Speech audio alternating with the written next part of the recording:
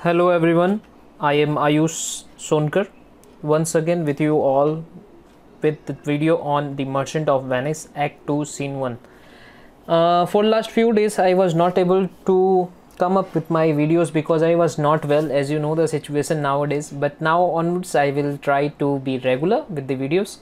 So please watch the video completely to gain some knowledge and to know about the question and answers of Act 2 Scene 1. The previous question answers I have given already in my previous video. The links I have given in the description box, so you can go and check that video also. So let's carry on with our video today. But before starting, I would like you all to please subscribe my channel and click the bell icon to stay notified, and also share my videos so the others can also get benefit from this. Rest of the, as you can see, it's a part 2, and I have given the previous questions also, which is in the links in the description box. So please go and check that video also, and please watch the full video because it is very important. If you don't follow the full video, you cannot come to know about each and every question. So please. So these are some of the very important questions which all should know. Make ready yourself with pencil or pen and with your notebooks, because it will be very important and it will be very beneficial if you will copy down these question and answers. So I will also explain this question and answers in Hindi, so please listen to it very carefully and note it down. Does Portia really mean that Morocco has a good chance of winning her love? क्या Portia Morocco का बहुत ज़्यादा chance था कि Portia उसे अपने husband के रूप में सेलेक्ट करे? So what will be the answer? Portia does not really mean that Morocco has a good chance of winning her love, because we already know that she holds her former suitor in contempt. She thinks the same for Morocco because he is too boastful. Portia treats him with perfect courtesy and tact and speaks as if she holds him in high esteem. So in this answer, the answer of this question is Portia actually does not really mean that Morocco has a good chance, because for Portia उसने सभी जितने भी suitors थे सभी को बहुत ही अच्छे तरीके से और बहुत ही ज़्यादा ग्रेटिट्यूड के साथ सबको आमंत्रित किया, and she used to treat each and every suitor very peacefully and very nicely. Holds her also like former suitors in contempt. जैसे दूसरों के साथ पोर्शिया का जो व्यवहार था काफ़ी अच्छा था, लेकिन किसी को उसने पसंद नहीं किया, तो उसी तरीके से मोरक्को को भी ये पसंद नहीं करेगी, क्योंकि मोरक्को काफ़ी ज़्यादा बोस्टफुल है और अपने बातों से बहुत ही बढ़ा चढ़ा के अपने आप को दिखाता है, बहुत ही दिखावे वाला आदमी है. सो Portia treats him with perfect courtesy, लेकिन फिर भी पोर्शिया उसे बहुत ही परफेक्टली कर्टेसी के साथ उसको ट्रीट करती है, बहुत ही सम्मान के साथ ट्रीट करती है. ये हम लोग लास्ट वाले क्वेश्चन में देखेंगे जब क्वेश्चन नंबर 9 में जाएंगे, when we come to know about the character of Portia in this scene, in this Act 2 Scene 1. So उसमें हम लोगों को पता चलेगा कि पोर्शिया क्योंकि वो राजकुमारी है तो उसे सबके साथ बहुत ही ज़्यादा अच्छे से व्यवहार करना है. तो ये रहा क्वेश्चन नंबर 1 का answer to question number 2.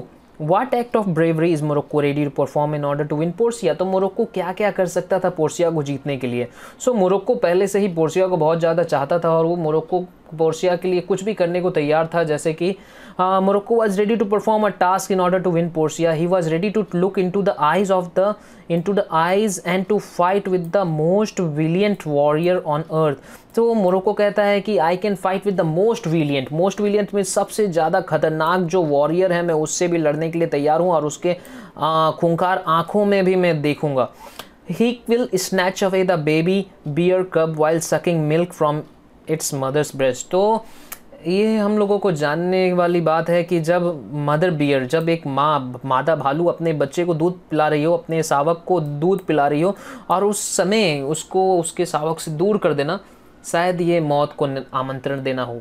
Okay, it will be very much fearsome. It is actually when if somebody tries to just snatch away the baby bear from his mother.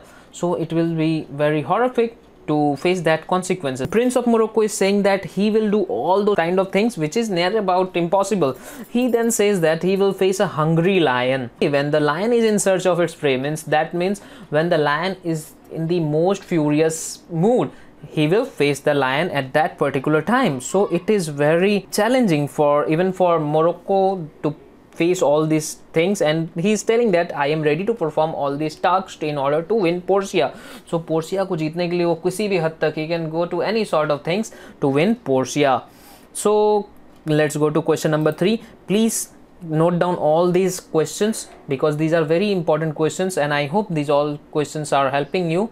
And please comment down your suggestion and comment down your comments what you think about this video, so I can make myself motivated, and this will be main part to motivate myself. So please. So now, who are Hercules, Alcides and Lichas? अब ये Hercules, Alcides, Lichas कौन है? Alcide was the second name of Hercules. तो ये Alcide actual में Hercules का ही नाम है, as he was the grandson of एलेसियस. So who was एलेसियस? एलेसियस कौन है?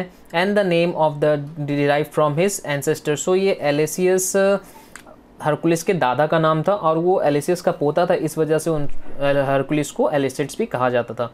और now Jesus and एलमेना. Jesus and एलमेना. Jesus जो कि हम लोग जानते हैं ग्रीक माइथोलॉजी में सबसे बड़े देवता हैं. जियस एंड एलमेना के बेटे हुए Hercules. Hercules was the greatest hero of Greece. As we all know, we have seen even the movie in which Dwayne Johnson has played the role of Hercules. So he is the greatest hero in Greece and is known for his strength and courage. और बहुत ही ज़्यादा बहादुर और काबिल योद्धाओं में से एक थे. हरकुलिस को सबसे ताकतवर इंसान माना जाता था उस समय पे. Hercules is famous for the 12 task which he perform. So Hercules अपने 12 जो सबसे मेन टास्क थे जो जिसे हरकुलिस ने कामयाब किया था, बहुत ही ज़्यादा टफ टास्क जिसे कोई भी शायद पूरा ना कर पाता, लेकिन हरकुलिस ने उसे किया. इसकी वजह से वो पूरे वर्ल्ड वाइड में बहुत ही ज़्यादा फेमस थे.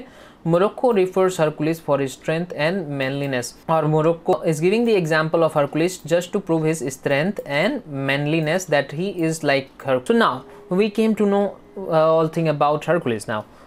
Now Lichas. Who is Licha? Because it is a new character. Beforehand, I don't think anybody has heard about Licha. So Licha कौन है? Licha was the attendant of Hercules. See, unfortunately, क्या होता है? लीचा जो है उसे poison कर देता है अपने मास्टर को. ही poisoned his master Hercules with a poisoned shirt. और किस तरीके से पॉइजन करता है? Because nobody can kill Hercules directly, so he poisons him by with a poisoned shirt. एक सर्ट ला के देता है जो कि पूरी तरीके से पॉइजनस रहता है. और क्या होता है? पॉइजन हरकुलिस के बॉडी में चला जाता है. It penetrates the inside the body of Hercules which gave him great pen and agony. Okay, सो काफ़ी ज़्यादा दर्द होता है, काफ़ी ज़्यादा एगनी में, पेन में रहता है हरकुलिस. और हरकुलिस के ऊपर एक आशीर्वाद रहता है कि हरकुलिस को कोई मार नहीं सकता. सो हरकुलिस इन एंगर क्या करता है? गुस्से में आके सीज लीचास बाय हिज फीट. उसने लीचास के पाँव को पकड़ के उसे कहाँ फेंक देता है? समुद्र में फेंक देता है, इन द सीज.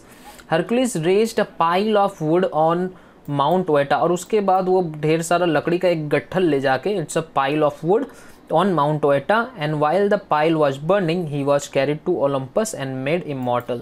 और उसके बाद वो उसे ओलंपस ले जाया जाता है हरकुलिस को. ओलंपस एक जगह का नाम है ग्रीस में. and made immortal. Moving to question number 4. What might happen if Hercules and Lichas play at dice? अब क्वेश्चन आता है कि हरकुलिस और लीचास का जब रेफरल देता है प्रिंस मोरक्को, जब उसने रेफरल दिया, उसने एग्जाम्पल दिया, तो क्यों दे रहा है? क्योंकि वो बताना चाहता है कि अगर हरकुलिस और लीचास, जिनके स्ट्रेंथ कभी भी कंपेयर नहीं किए जा सकते, हरकुलिस सबसे ज़्यादा ताकतवर इंसान है और लीचा बहुत ही फीबल है, वीक है, और वो मात्र एक नॉर्मल सा इंसान है, जबकि हरकुलिस एक भगवान के बेटे हैं, भगवान का बेटा है, तो उसे कुछ नहीं होने वाला है. लेकिन लीचा तो एक बिल्कुल ही नॉर्मल सा इंसान है. तो अगर इन दोनों में, अगर समझ लीजिए कि लूडो का गेम खेला जाए तो कैसा लगेगा, और कोई भी जीत सकता है उसमें, तो उसी तरीके का था game play at dice. So if Hercules and Licha play at dice by luck, please quote unquote, by luck, the higher throw of the dice might be made by weaker hands of लीचास. तो ये हो सकता है कि लीचा शायद उस game को जीत जाए, क्योंकि इसमें कोई भी स्टेमिना या स्ट्रेंथ या मिलिट्री पावर्स का काम नहीं चल सकता, क्योंकि इसमें कोई भी लक के ऊपर, according to luck, just on behalf of luck, कोई भी इस गेम को जीत सकता है. So the strength of Hercules would avail him nothing. और इससे क्या होगा? जो हरकुलिस का जो स्ट्रेंथ है, ताकत है, शक्ति है, उसके बिहाफ पे ये जो गेम ऑफ डाइस है या फिर प्ले एट डाइस है, वो नहीं जीता जा सकता. और अगर लक फेवर करता है तो क्या पता इसको लीचास ही जीत जाए.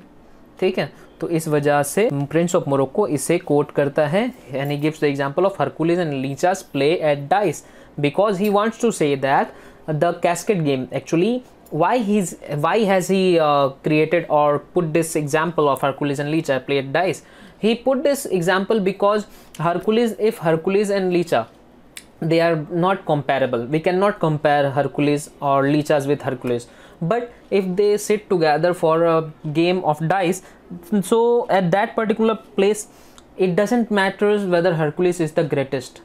He can be defeated. He can be defeated from by Lichas, because the game of dice merely just rely on the luck. It just rely on fortune. So nobody knows what will happen in this game, because it doesn't consist or doesn't require any kind of a strength or military powers. So I hope this up till question number 4 it is very much clear to all. So अगर आप लोगों को video पसंद आ रहा हो, so please hit the like button to motivate me. So let's go for question number 5. और बच्चों please question answers को नोट डाउन करते रहें, because I can not be providing the PDF file of this. So please copy the question answers. So now question number 5, why was Morocco talking about Hercules and लीचास. तो जैसे मैंने पिछले वाले question में question number 4 में बोला कि क्यों आखिर मोरक्को ने हरकुलिस और लीचास का एग्जाम्पल दिया.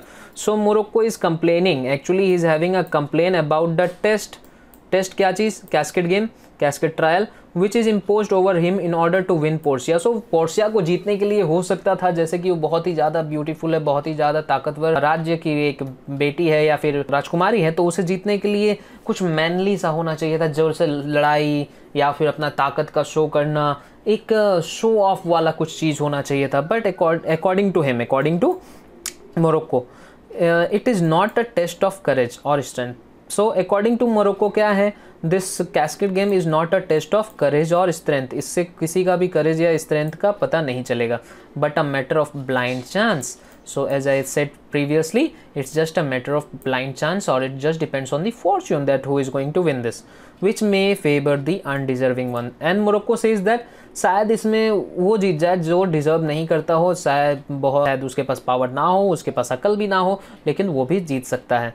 सो Morocco compares the cascade trial, क्या कर रहा है, कंपेयर कर the cascade trial to dice game between Hercules and Licha. तो ये कंपेयर करता है कि जैसे हरक्यूलिस और लीचा के बीच में डाइस गेम खिला दिया जाए, उसी तरीके से ये कैस्केड ट्रायल है. Similarly his wealth, strength, courage are all worthless in the trial, क्योंकि ये सब किसी भी काम के नहीं आएंगे. He can not win Portia by any great feet, चाहे वो कुछ भी कर ले, वो इन सब चीज़ों से करेज, स्ट्रेंथ और वेल्थ के माध्यम से पोर्शिया को नहीं जीत सकता.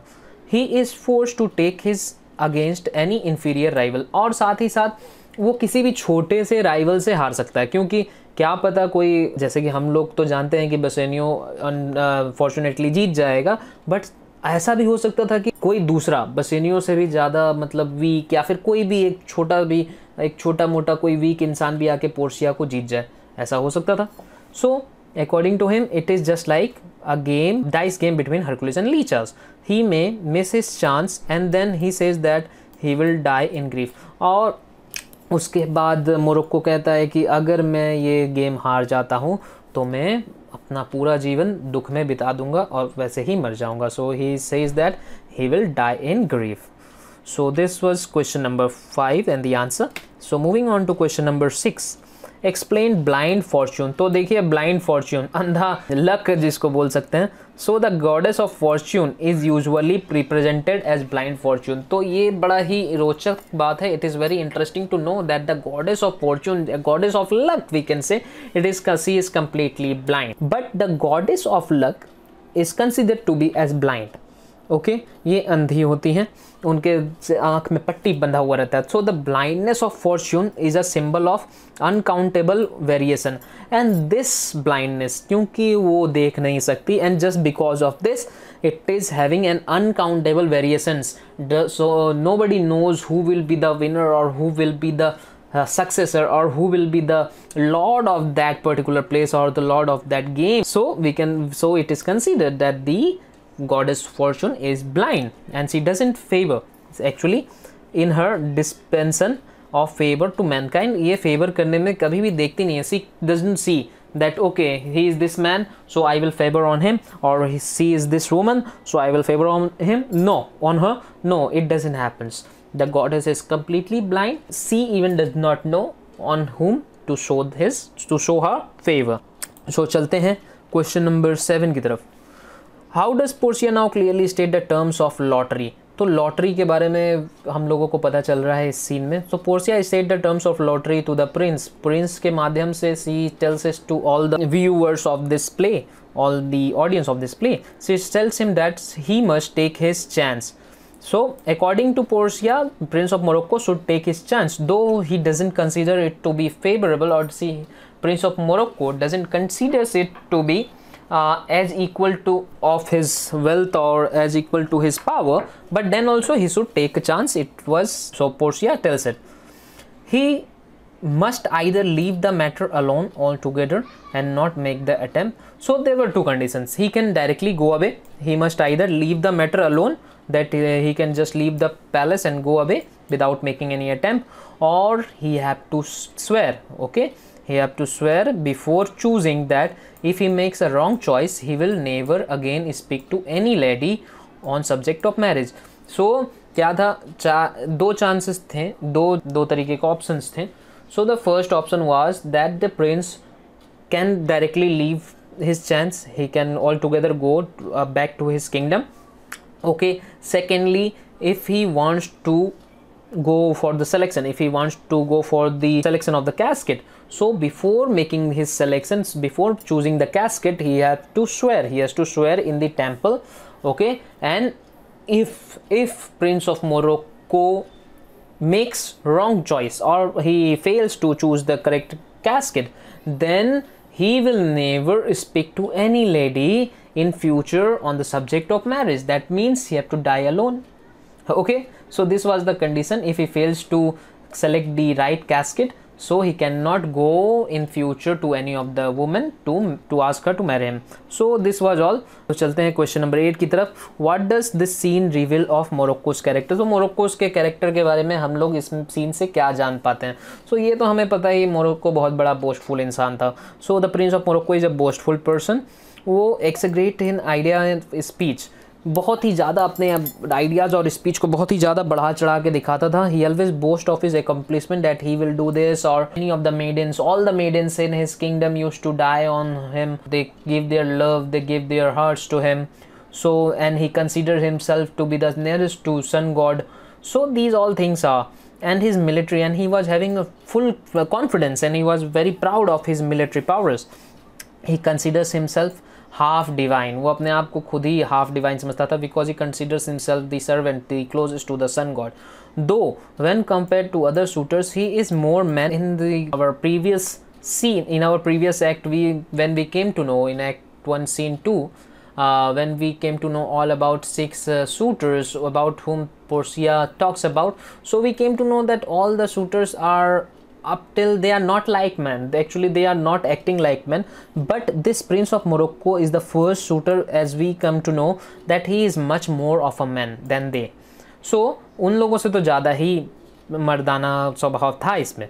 However, at the end of his lengthy speech, he suddenly realized that his valor may avail him nothing, कि उसे कुछ भी प्राप्त नहीं हो सकता है. He came to know, he suddenly realizes about that all his strength, power, his military power will do nothing in order to win Portia, because these all things will not do anything in lottery, because it merely depends on the luck. It's blind fortune of the casket game, where everything depends upon chance and is in a game of dice. As in the game of dice, Hercules can be defeated by his attendant leeches, so here also Prince of Morocco can be defeated just because of his bad luck. So ये रहा question number 8. चलते हैं अब अपने last 2 questions की तरफ, जो कि बहुत ही ज़्यादा इंपॉर्टेंट होंगे. Question number 9. So question number 9 क्या है? What does this scene reveal of पोर्सियाज character? Portia के कैरेक्टर के बारे में हमें क्या पता चलता है? तो पोर्सिया डिस्प्लेज हर मैग्निफिसेंस, बहुत ही ज़्यादा अपने रॉयल ख़ानदान से बिलोंग करती हैं, तो रॉयल लेडी हैं, तो अपने आप रॉयलनेस को बरकरार रखते हुए और रीगल कर्टेसी को बरकरार रखते हुए इस सीन में देखी जाती है. बिकॉज दो she doesn't considers Morocco to be suitable for herself, but then also Portia talks to him to be very special. So he shows that she is a noble Venetian lady, just to keep the balance of noble Venetian lady, and in the gracious way it will be in, and in the gracious way she welcomes the prince, and in a very gracious manner she welcomes him, though we know that she is already made up her mind that he should be unsuitable for her. So she knows from right from the beginning that Prince of Morocco is not suitable for her, but then also just to keep his heart, she says that if he is not clutched, or if he is not entangled in the agreement or in the bond or in the game of casket which has been made by her father, so she might choose Prince of Morocco. But actually she doesn't want it from her heart. Actually she just wanted to make Prince of Morocco happy and satisfied, and to prevail the nobleness of hers. So she says it. She displays admirable self-control. As we can see, she displays admirable self-control. This is the very important word to be pointed. And perfect courtesy. When she extends the hospitality she shows a very perfect hospitality to each and every suitor. She doesn't see not a single time we can go through the whole play, we will not come to a single time when Portia insults or disgraces or humiliates any of the suitor. No, she doesn't does that. Okay, so that is fit. So these all things are fit for his high status of her quest. So ये रहा पूरा का पूरा about Portia's character in this scene actually.